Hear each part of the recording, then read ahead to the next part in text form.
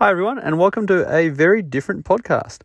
So today's podcast is actually taken from Find the Gap podcast by Sam Dunn. Sam Dunn is a strength and conditioning coach and sports scientist, very smart man, and has this great idea of interviewing support staff in elite sport and asking them about the various things that they do to maintain peak performance, look after themselves and their own welfare. So today is an interview with me by Sam. He asks some great questions. I give some answers that I think are probably interesting. So if you're interested, give it a listen. And if you want to hear more of his podcasts, we'll have links in the show notes at the end of this. But yeah, Find the Gap podcast. I hope you enjoy it.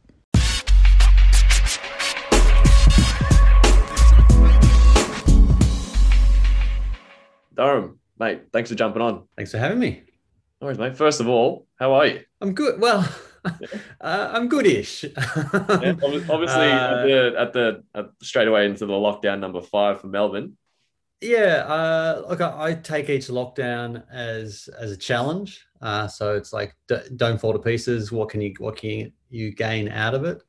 So I'm a bit irritated that we're in it again, and once again, it's kind of out of our control, not our fault. But I'm trying to just kind of push past that and just have a pretty cruisy weekend, have 2 days off in a row, which I don't do very often, and then attack it hard next week, and we'll try and make some more stuff. So the last few lockdowns, we completely reconfigured. The big one completely tore up our gym and started over. The very last one, most recently, we completely changed our back end delivery in terms of all our athlete notes. And this one we'll do some other things in the background, so that I like to come back out of it and things to be feeling like we've gained something out of it. Yeah. I kind of think of it like a ship in dry dock. If you can change stuff, that's a good chance. 100%. That's a really positive way to look at it, to be honest, because a lot of people don't think that way. So you're a step ahead there. But mate, just give me a little bit of a quick rundown of yourself, where you're at the moment, maybe a quick little rundown of how you got to where you are, maybe educational background, and we'll go from there. So I am the director and founder of Core Advantage. We're a private athletic development company. So we train athletes across about 30 sports from domestic to Olympic level. I am the speed and agility coach for the Melbourne Boomers in the Women's National Basketball League. I've worked in the WNBL since 2003 and with the Boomers since 2009. We work with Basketball Victoria and a whole bunch of other sporting organisations as well, delivering services for them. And I serve on the advisory board to Deakin University's undergrad sports science course. So I've got a few different hats. I'm lucky enough to have an amazing team that works with me. So my coaches are really, really good. So a lot of people often falsely ascribe our success to me. I always think it's important to be pretty clear that I'm the one people think of, but it's an amazing team of top operators.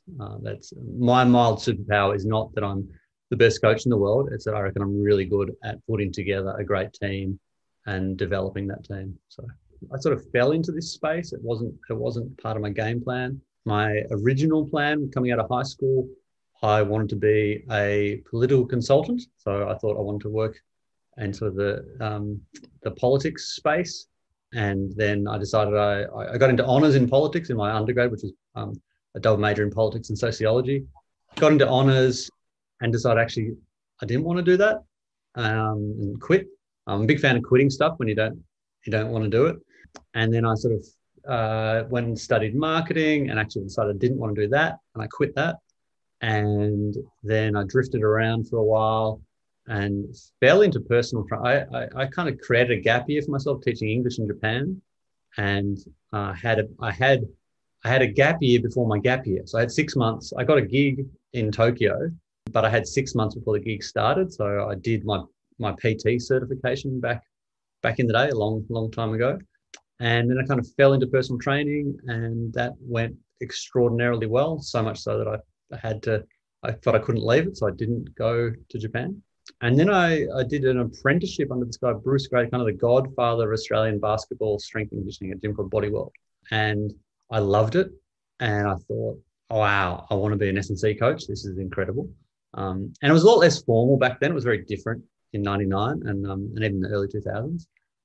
And then I was really lucky. A friend of mine, one of the other trainers in the gym, he got a gig. He's the head coach of the Dandenong Rangers.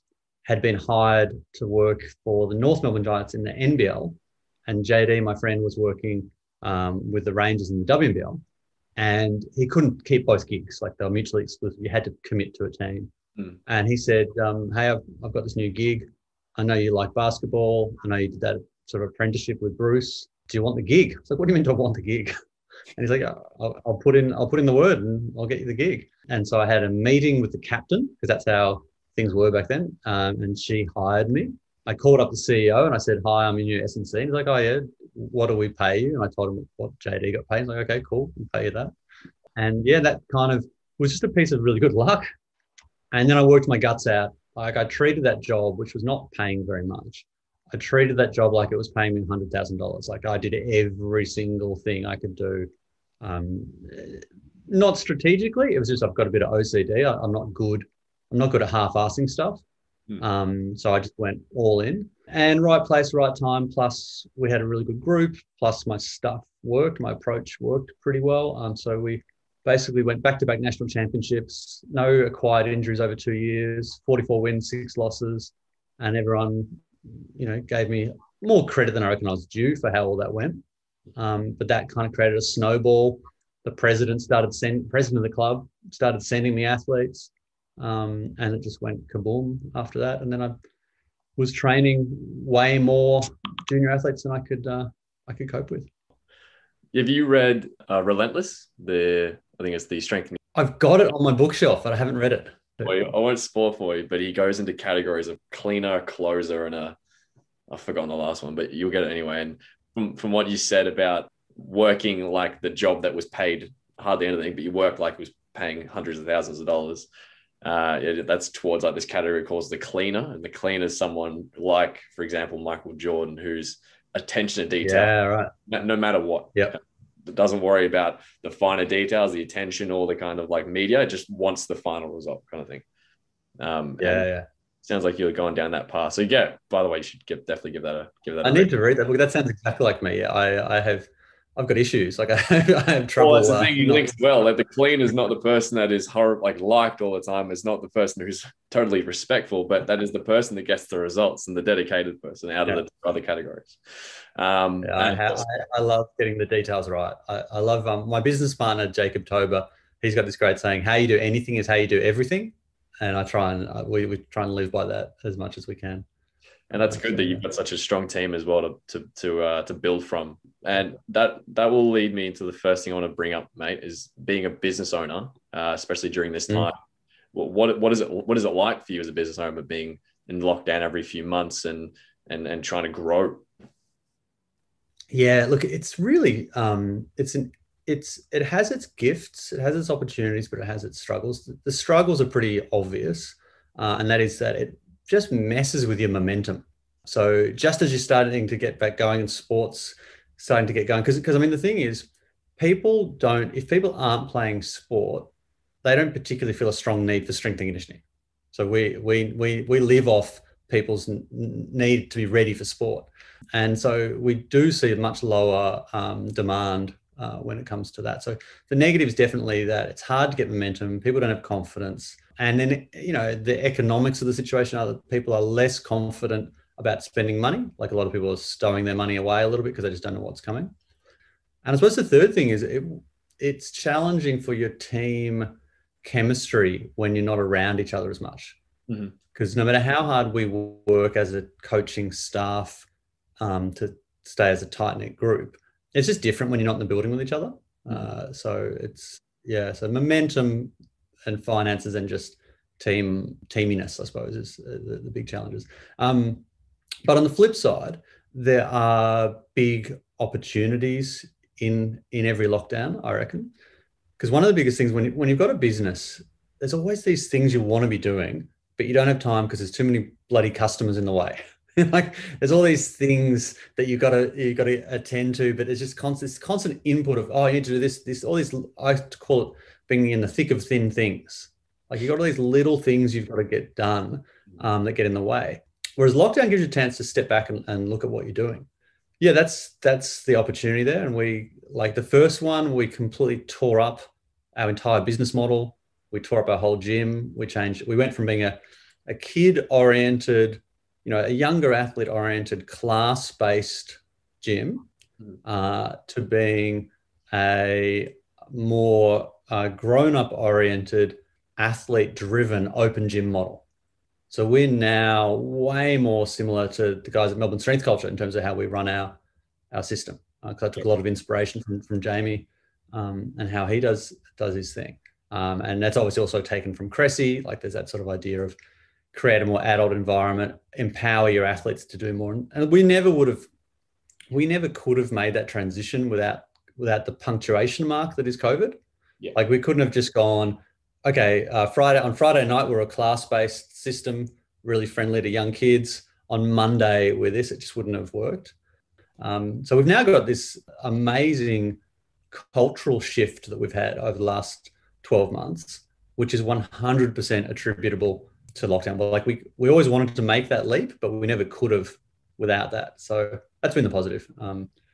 That and then now each time it happens, it's like, all right, well, the ship's up in dry dock. We've got no customers we have to worry, but we're still like looking after online programming and stuff, but it's not the same as running the gym for 8 hours a day. What can we do this time to make stuff better? What resources can we make?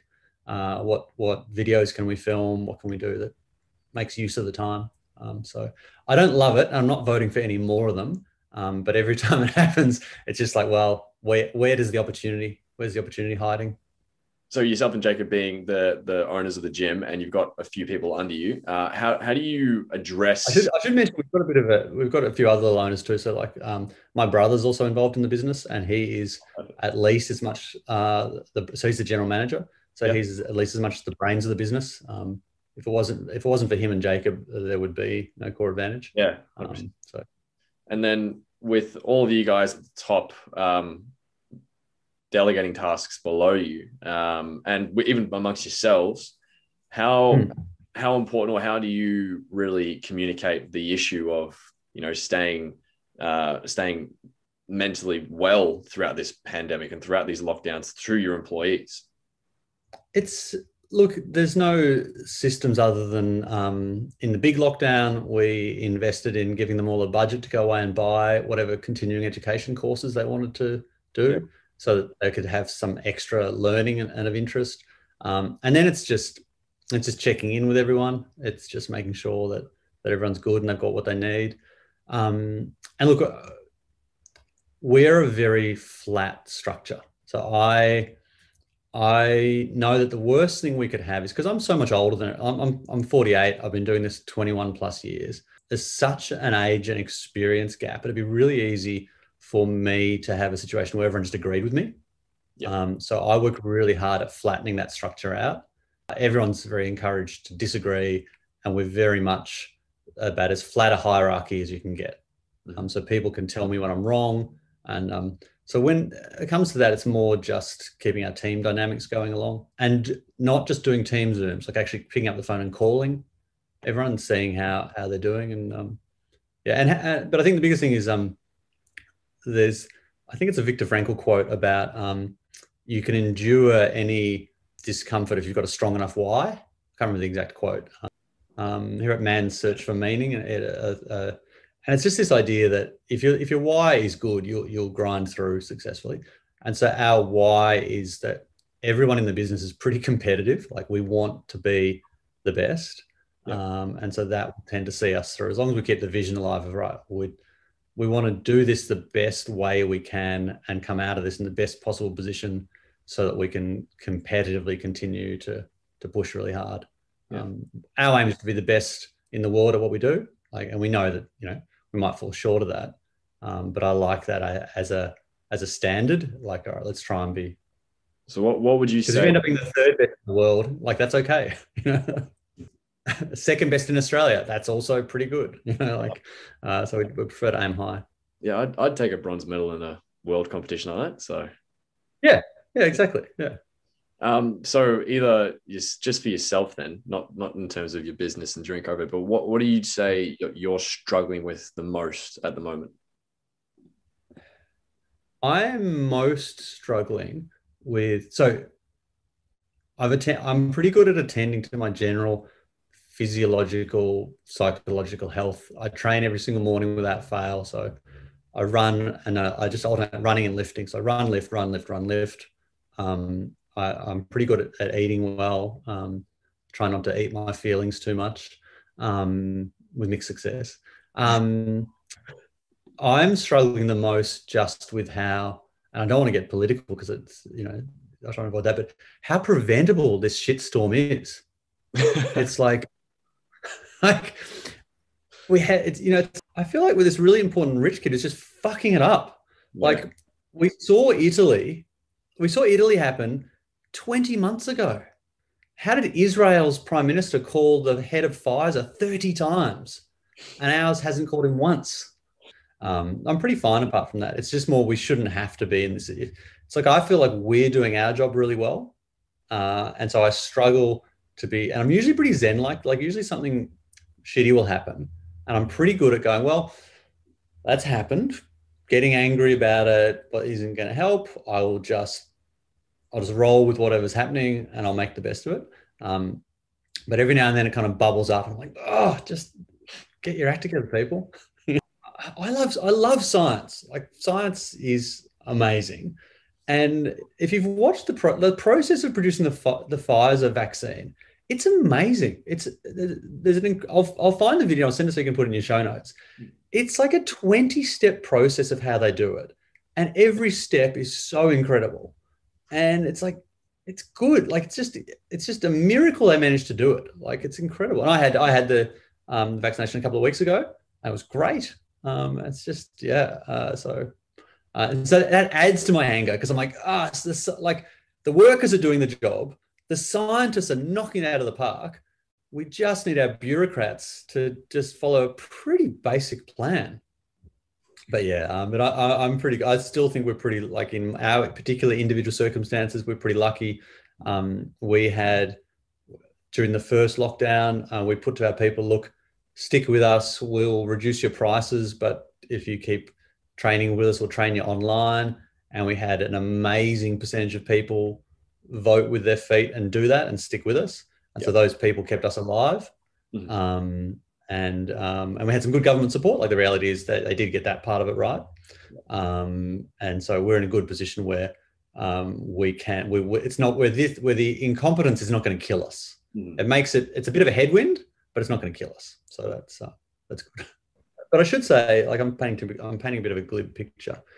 In the first lockdown, when I didn't know we were going to make it, it was very different, because now it happens. I'm like, yeah, we got this. We know how to do this. But the first one, I fell into the second deepest depression of my life. Mm. Like, it was really tough. The deepest was after I got sacked by the Dandenong Rangers. So we went championship runners up fourth, and then we all got the sack. And I'd put in my heart and soul. I was talking about that $100,000 worth of time, and went from that to just being gone.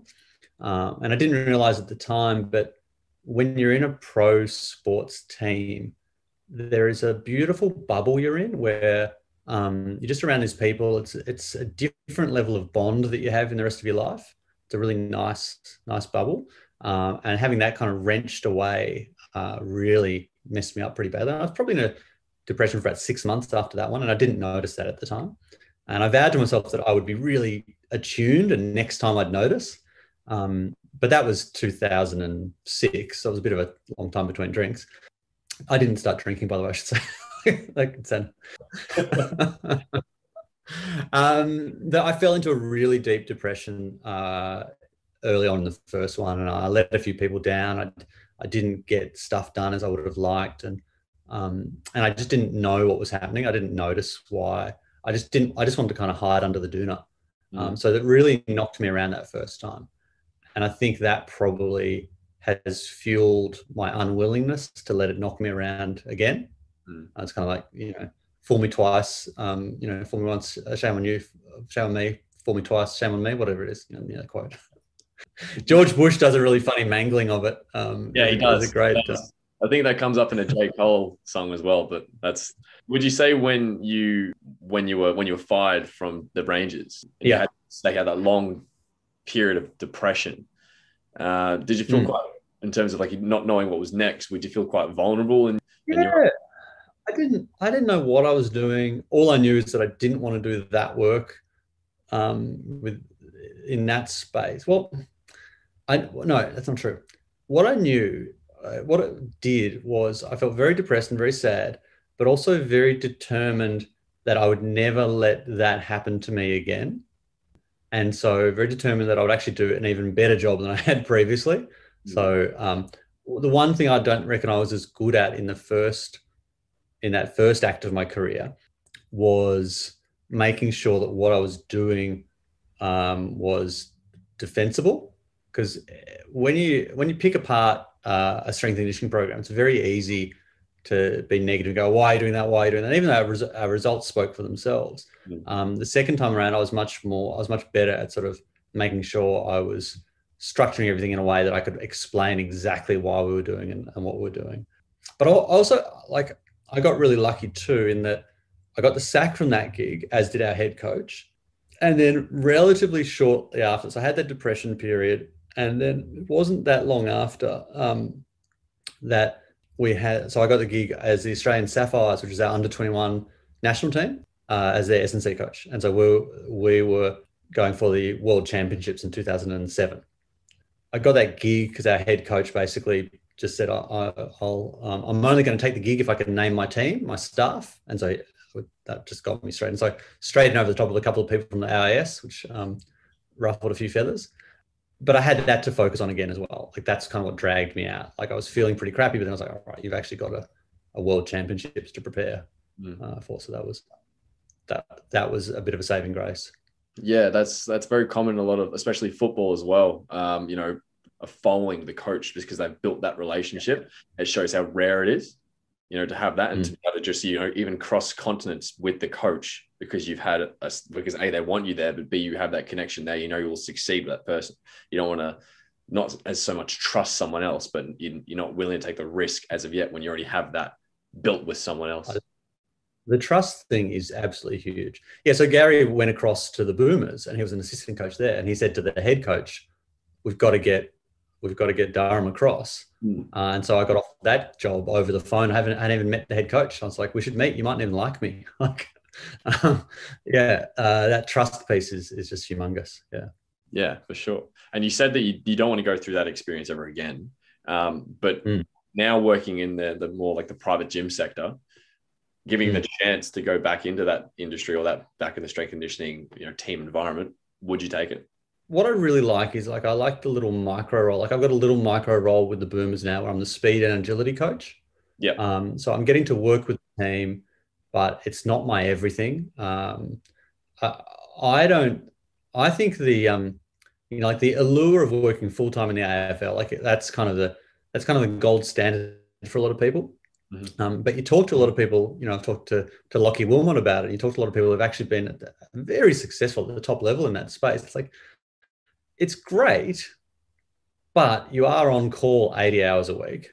Yeah. And you do ride on the success of the team you're working with. So I probably wouldn't rush back to it. And I've got a young family as well. It's something that I'd consider, but I actually kind of like these little smaller roles and then having the fun of working with our team. I think the benefits of being able to name your hours a little bit more and not losing your weekends. I spent a hell of a lot of my summers not being able to go away camping because I was high performance manager for the Boomers back then, and I just couldn't do stuff like that. And I do like having your summers off. Mm-hmm. So then the importance of not denying opportunities, but just as a strength coach saying the word no to things. How important is that? Yeah, it's really hard because I think you just, if you've seen saying yes to things lead into all these unexpected serendipitous benefits, then it's really hard to say no to stuff. And I'm trying to get better at saying no. I was really intrigued when Mike Boyle, who's one of my favorite S&C coaches in the world, when he quit from the Boston Red Sox. Like, they'd won a world championship, which is what they call it, or World Series, whatever they call it in the baseball. He'd done really well, and he had his business, and he had his family, and he had the Red Sox, and he quit the Red Sox. And he talked about that in depth on one of his podcasts. And I was like, that was the only thing I could quit that was, going to increase my quality of life.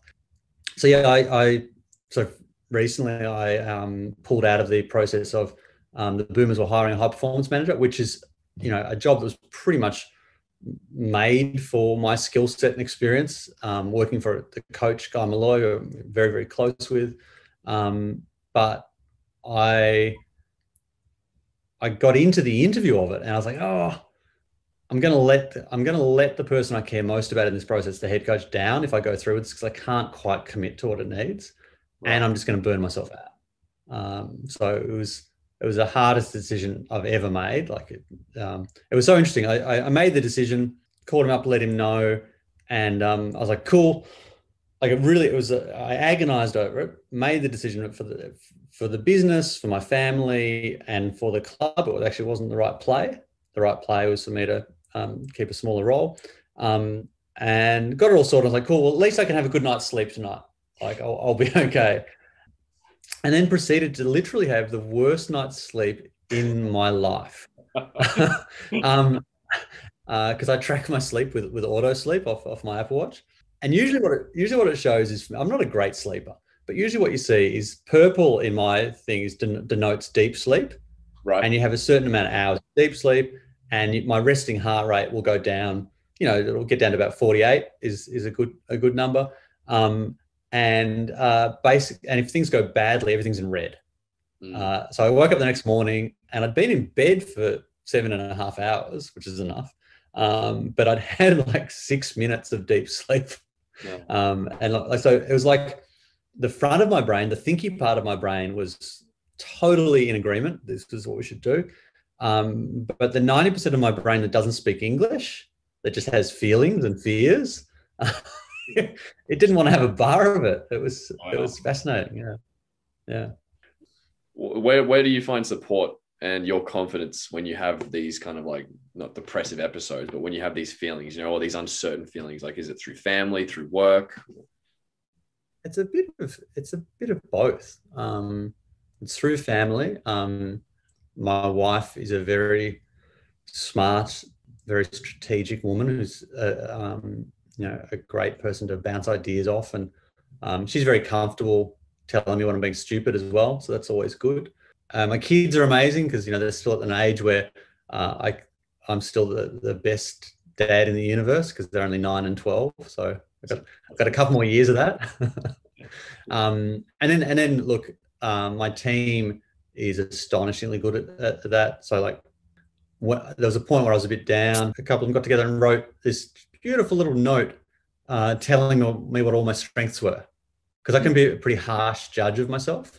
Okay. And yeah, I'm gonna have to frame that. It was a really sweet gesture and a powerful thing. So I'm pretty lucky. And then just friends in the industry, because we are a nice little. I think one of the other positives of COVID is everyone stopped stabbing each other in the back. We're all a lot nicer, I think, because it can be a pretty catty industry, the S&C space. I remember Brett Bartholomew talking about how he was talking to some lawyers, and the lawyers geez, you strength and conditioning guys are brutal to each other. Lawyers are nicer to each other than S&C coaches are. I reckon that's probably pretty accurate. And just touching on it as well, because obviously you're tracking your sleep. I'm assuming that you consider that quite important for your own health and well-being. Do you want to just touch on that for just a little bit on how you think? Yeah, sure. Sleep is a big factor for your own kind of feelings or well-being, or just sleep's just such a big deal. I used to think sleep was one of the pillars, and I realized that's completely wrong, because it's not one of the pillars. It's the platform that the pillars rest on. 100%. It's actually more important than the pillars. For me, we consolidate our memories. I read Dr. Matthew Walker's book, Why We Sleep, and that was a mind-blown thing. I'd always kind of had the idea that sleep was just when my computer's asleep, it's just kind of switched off. I didn't really understand all the processes that were going on, how active sleep is, how we're cleaning out all the junk and waste products in our brain, and just so much going on.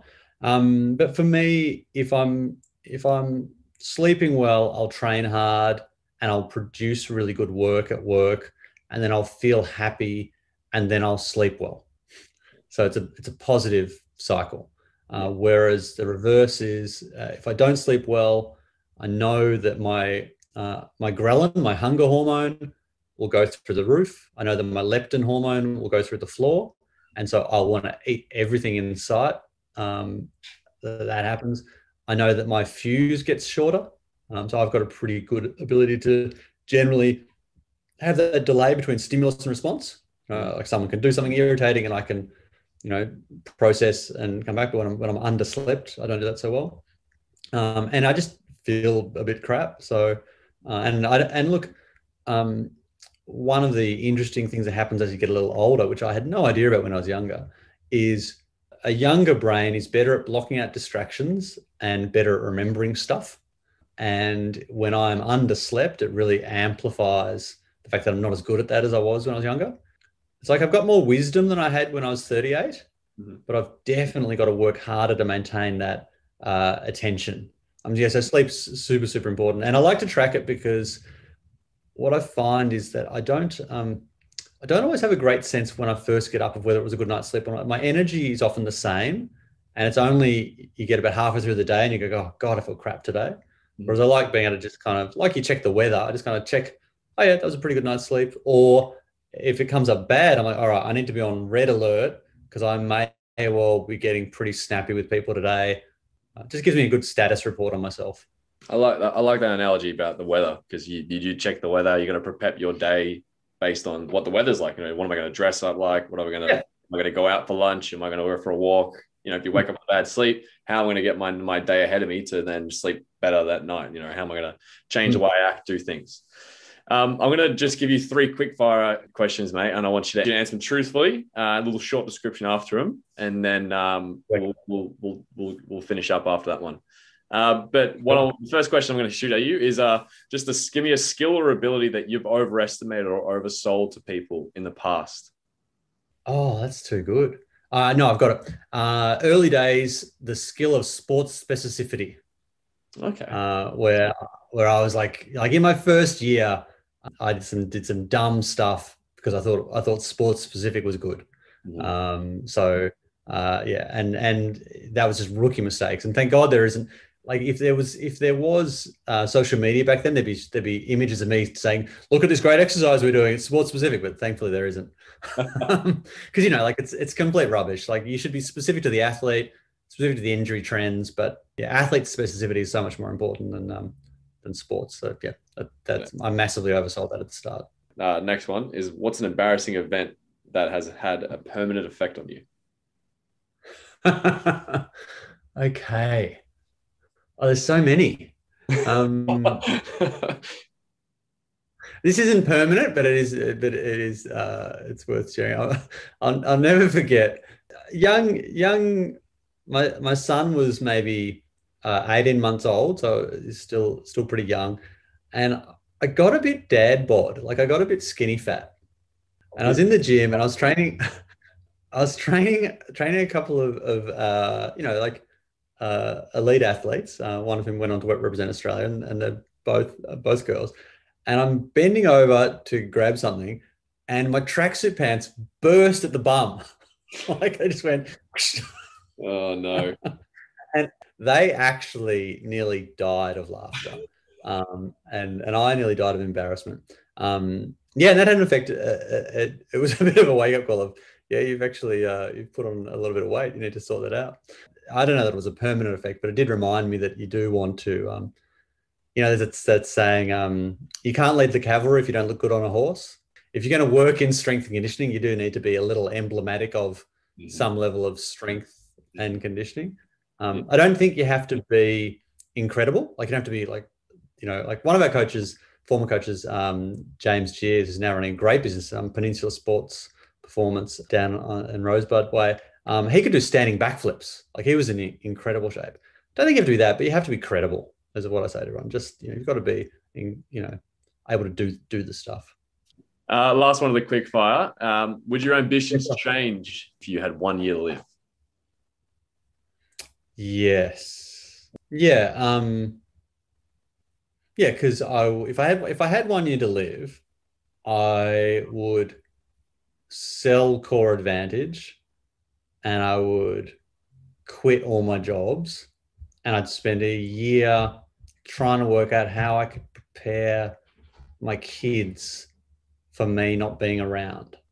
So I'd probably divide my time 50% between just being with them and 50% with recording videos for every year. Like I'd be like recordings, from the grave. Okay, so now you're 21. What are you going to notice at this? Like I'd probably make that a project of my Yeah, legacy being a bit of a guidebook to them, I suppose. I was super lucky in that my folks, I won the parent lottery, and so I'd want to try and pay that forward to my kids.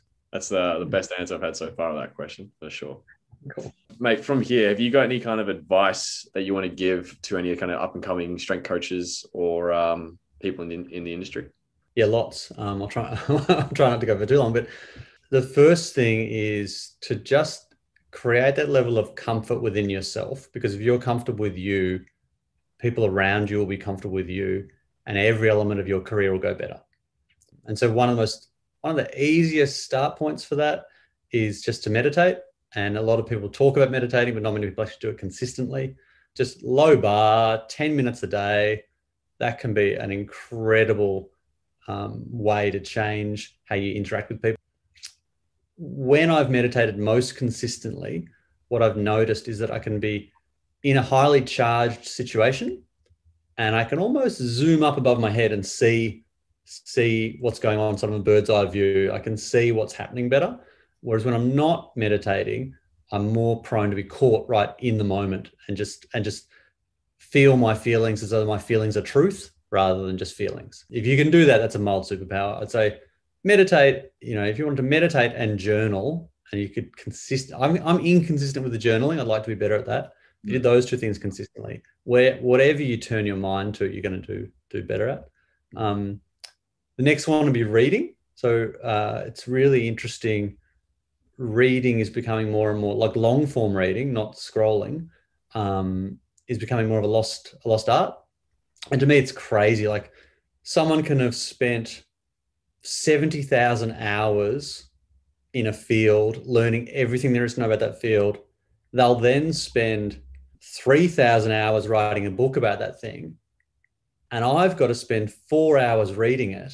And so for 4 hours, I get their 70,000 hours worth of knowledge. I'm like, that is the bargain of the century. And some people are like, I don't have time for that. I'm like, what are you talking about? How could you not have time for that? Like, make the time, Yeah, so that would be it as well. And don't be so protective. When I was younger, I was more, I don't know, like I always felt a little defensive about what I was doing. I wasn't as interested as I should have been in what other people thought. Like I'll never forget, we're away in Taiwan there was the World Club Championships. How it used to work is if you won the national championship, each team would be invited away to this World Club Championships played in Russia, and the qualifiers were in Taiwan. And so we were playing against the South Korean team. And I remember a friend of mine, actually the president I mentioned before, who was referring these basketballers to me. And he says to me, look at that warm-up. And it was the South Koreans doing this amazing warm-up. It was really cool. So, we do our warm-ups in formation where you're all in a line on the baseline, say in basketball, and you're going up and back. Well, they did their formation like a conga line, which I hadn't seen at that point. And so the first person would lead and they would all copy. And I just kind of weaved around the court doing this sort of conga line warm-up. And it was really cool because they were all kind of in unison. It had momentum to it. Because I was defensive about our warm-up, like Chuck said to me, he's like, that's amazing. And I was like, oh, it's all right. Like I wasn't open. Yeah, right. And yeah, like being open to other ideas, because you can always learn a little bit from other people. Like I should have seen that and been like, that's brilliant. Let's try that. But instead I was a little bit closed. So meditate, journal, both those things will help you to be more open. Read will help you to be more open, and then just be open rather than closed. Yeah. So the other thing I would say is to look after your body in the sense that a lot of us, we just train ourselves ragged. S&C coaches, we get into the space because we love lifting, and we love training hard. And so we tend to work ourselves pretty hard and not be necessarily be that focused on longevity. So it's more about, can you lift really heavy things now? Can you do impressive plyometrics now? And the great shame of that is a lot of people kind of run out of, like, the amount of S&C events I've been at where older coaches like, oh, I demo this kind of squat, but I can't because my knee hurts too much. Like, they've actually worn out their own capacity. So in the same way that we want to preserve the potential of our athletes and bulletproof them, I think our training should be more geared around bulletproofing ourselves, and not ourselves this year, but future selves. So I'm 48, and if you looked at any given year of my training, you would be pretty underwhelmed. You'd be like, yeah, he's lifting moderate weights quite well. He's running reasonably fast. Like, there's nothing impressive about it at all. But what I have successfully done is I've kept my body in a state where deep into my 50s and 60s, I anticipate still being able to demo stuff. And I think that, I saw a guy a long time ago, Coach Kerry Rupp. And he was a basketball coach that started out as a strength and conditioning coach. And he's credited with being the guy that really helped whip Andrew Bogut into shape in college. Because Andrew Bogut came out of college in amazing shape. Because in the rest of his career, he looked after himself quite well.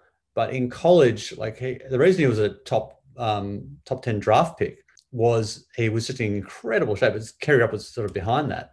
Kerry was this guy in his 50s demoing stuff on court. I remember just looking at him going, wow, you are a full ninja, and you're deep into your 50s. So I lost my way a little bit with my own training for a while, where, you work in a gym for 15 years, like, you just get sick of the gym a bit. And so the best thing I ever did was invest in a home gym. So I've got this beautiful 767 square meter gym partnered with Iron Edge. Like, our gym is exquisite. Like, it's an amazing gym. And I almost never train there. So I do 98% of my training in a tiny little space that is 1.6 meters deep, 3 meters wide. But it means that I get the consistency in. And so what I discovered was, when I let the training go, A, I got a bit skinny fat, but B, my demonstration capacity got worse. And I just didn't feel as energized and good. Whereas now, like, I either go for I step out the door and I run, and I alternate intervals with steady state running every second run. And then every second lift is a push lift or a pull lift. And it took me a long time to work out that was the perfect combo for longevity, because what happens is, if I do a push lift on a Monday, and then 48 hours later, I'm doing a pull lift on a Wednesday, and then Friday, I'm doing a push lift again. So it's a lot. It's 96 hours between workouts as a minimum. And that's a really good way for allowing your body to kind of do that peak collagen supercompensation. So you allow your tendons and ligaments, just everything, to get back up. But I'd strongly say commit to, like, don't just think about how you're training now, but it's like, how's this going to look in 15 years time? Everyone, when they're young, I'm always pulling my coaches up on this. And so they'll lift, and I'm like, yeah, the part of your brain that assesses risk is not fully operational till you are 26 years old in the male brain. Like, we are literally danger blind till we're 26. And so I say to everyone, yeah, that's great doing double body weight, but maybe just 1.5 would have sufficed, and you'll have that longevity. So that'd be a really important thing for your coaching practice and just life health as well. Like, play the long game. No, awesome. Thanks for sharing those ones, mate. Now for the big one. Have you got a dad joke for me? Like, I do dad jokes all the time around the house, but they're just all very situationally specific. I haven't got a dad joke. I've got a daughter joke though. Go for it. Which is okay. And so my daughter's 9, and she's pretty funny. Because daughter jokes are better than dad jokes, because obviously they're kind of the opposite of it. So we're driving along Dandenong Road, and there's a big plumbing supplies shop on the left, and it has a sign on the front of it. And we to put it in context, we'd been watching the Cosmos documentary with Neil deGrasse Tyson, which is an amazing exposition of the cosmos. And we're driving along, and she sees the sign, and it says, taps, blah, blah, blah, blah, blah, solar systems.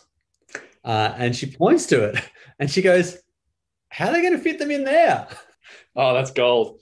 That is actually how gold. good is that for a 9-year-old? Yeah, I was going to say, a 9-year-old just trying to listen to Neil deGrasse Tyson and just understanding all that. Yeah, she's gonna be a nightmare by the time she's 12 because she's already smarter than me. It's not going to be good. Awesome, mate. Awesome. Now, would you like anything to say about Core Advantage? Anything you want the listeners to hear about? No, look, we have our own little podcast, which we'll give your thing a plug on that as well, because this has been great and I've loved all your questions. So we've changed it from the Random Thoughts Show to the Athletic Development Show. So we're interviewing lots of guests on that. So get around that if you're interested in that kind of stuff. And we've got a brand new website, which we built in the last lockdown. So it's a sweet new website that I'm pretty happy with. It's got everything, all of our resources, courses, and our internship and all that kind of stuff. Yeah, and we do have a lot of applicants for our internship. If you are interested in that, please go to the website and follow the instructions. We have a bit of a filter there via the instructions. Feel free to get in touch if you've got questions. And and I do post very sporadically on Instagram. So if you are following me, Durham_McInnes, that's slightly interesting, but much more interesting is probably Jacob's page, VBT coach. Like he's doing stuff every week. He's rapidly owning the rabbit hole of VBT, velocity-based training. So that's something you could check out as well. That's much drier than my touchy-feely stuff, but it's also super interesting. Durham, awesome, mate. Really appreciate your time. Okay, hope you enjoyed that episode. You'll find all the relevant show notes over at coreadvantage.com.au. Also on the website, you can find more information about our athletic development services, education, short courses, and everything else we're up to. So that's coreadvantage.com.au. Cheers, guys. See ya.